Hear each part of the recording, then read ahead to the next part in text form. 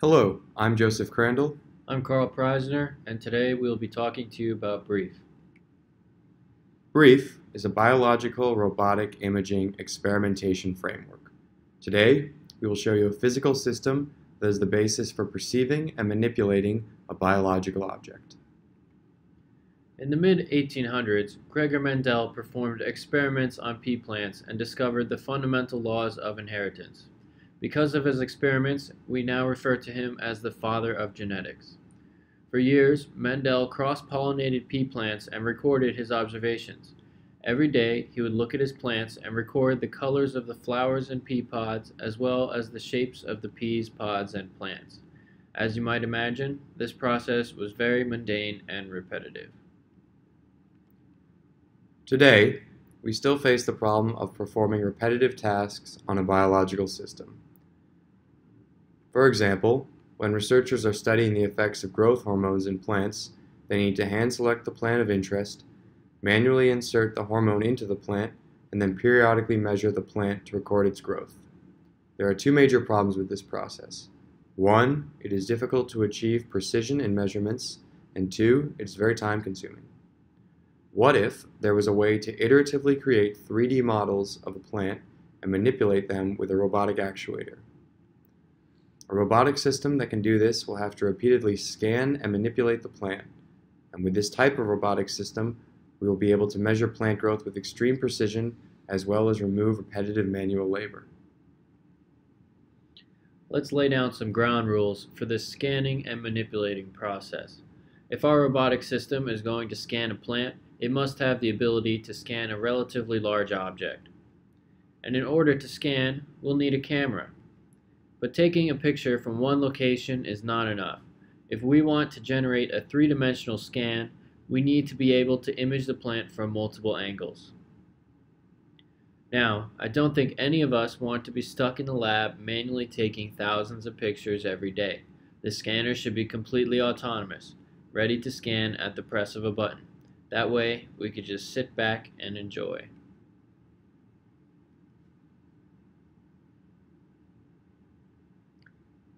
If we're going to manipulate an object, we're going to need some sort of actuator.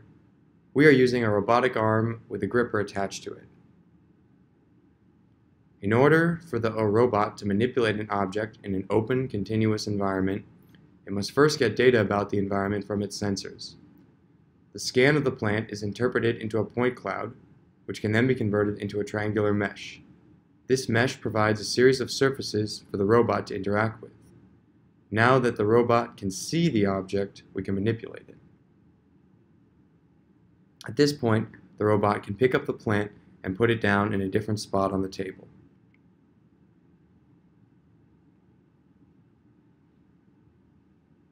However, once the movement is complete, the robot no longer knows the orientation of the plant and can no longer see it. At this point, we need to repeat the scan and manipulation cycle.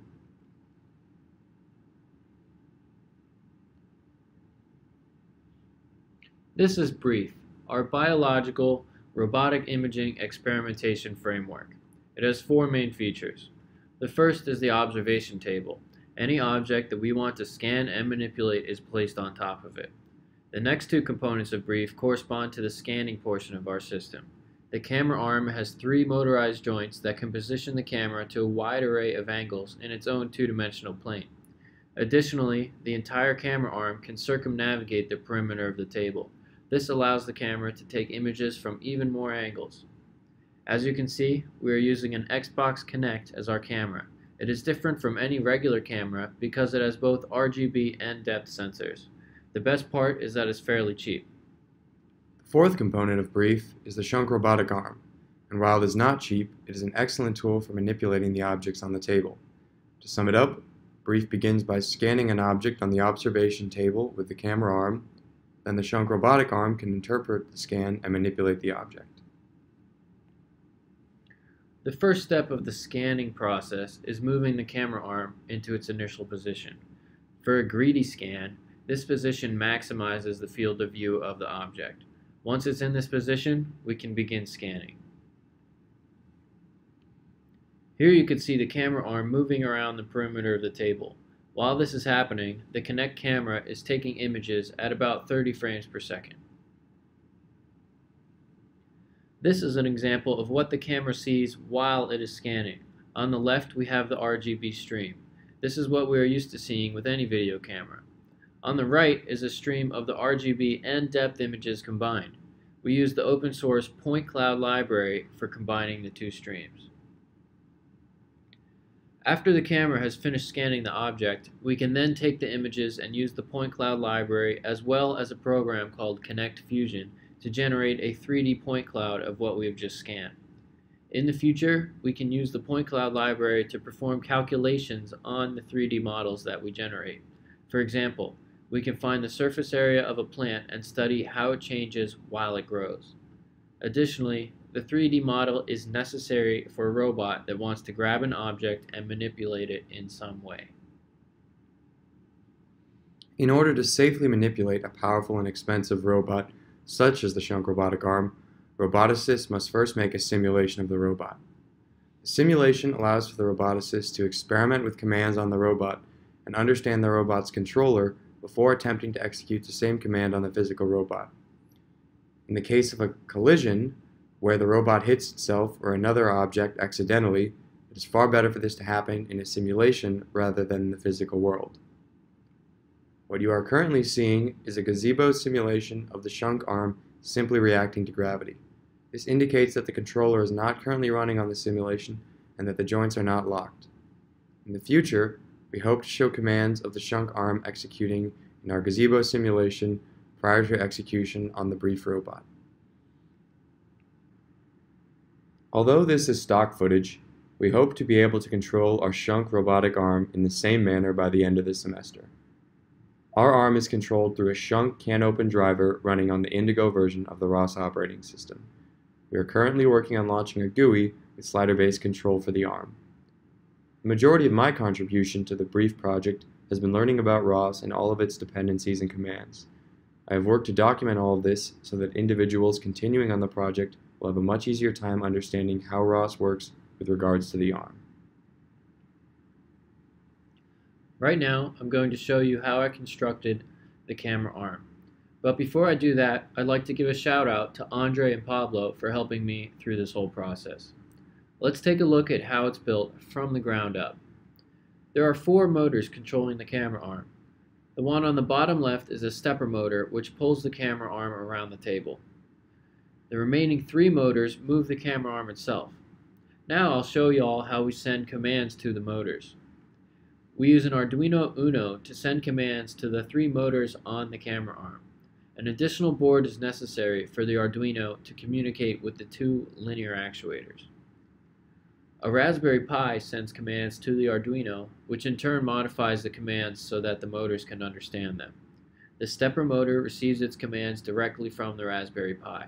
Like the linear actuators, it too needs another controller board in between. The Raspberry Pi, which has Ubuntu on it, is running a simple Python server that listens for specific commands from the main computer. Now there's only one more piece to the puzzle, the camera. The Kinect camera connects directly to the main computer, and all of the image gathering and 3D modeling is done on the main computer with the help of the Point Cloud library. To drive the Shunk arm to different locations, we must utilize inverse kinematics. Inverse kinematic equations allow an individual to calculate the position of the end effector, otherwise known as the tip of the robot. You calculate this by taking into account the angle each joint is at, as well as the distance between joints. The image above shows joints that can rotate in a 2-dimensional plane. However, there are more complicated ball and socket joints that can rotate in 3 dimensions. Calculating the inverse kinematics of a robot becomes more complicated as more joints are added to the robotic arm, which creates more degrees of freedom. For example, the Shunk arm has 6 degrees of freedom. These additional degrees of freedom mean that the robot now has multiple paths it can take in order for its end effector to arrive at a desired location. Determining which path to take is called motion planning and is part of the planning process we run in our ROS-based robot. In the future, We will add a gripper to Brief so that we can truly manipulate objects on the observation table. The Schonk arm alone has 6 degrees of freedom, but in the future we will need to calculate inverse kinematics for the entire system, including the Schonk arm, the camera arm, and the gripper. This will help us avoid collisions. When Mendel was gathering data for his pea plants, he probably had to use his hand to move a leaf out of the way so he could see a pea pod that was hidden behind the leaf. In the future, we want Brief to be able to do this as well. In order to do that, Brief must be able to analyze a 3D point cloud and determine what additional camera angles are necessary so that it can create a better 3D model. In the case of a plant, Brief should have the ability to move a leaf out of the way so the camera can go back in and see what's behind it. We hope our presentation was informative and brief. Thank you.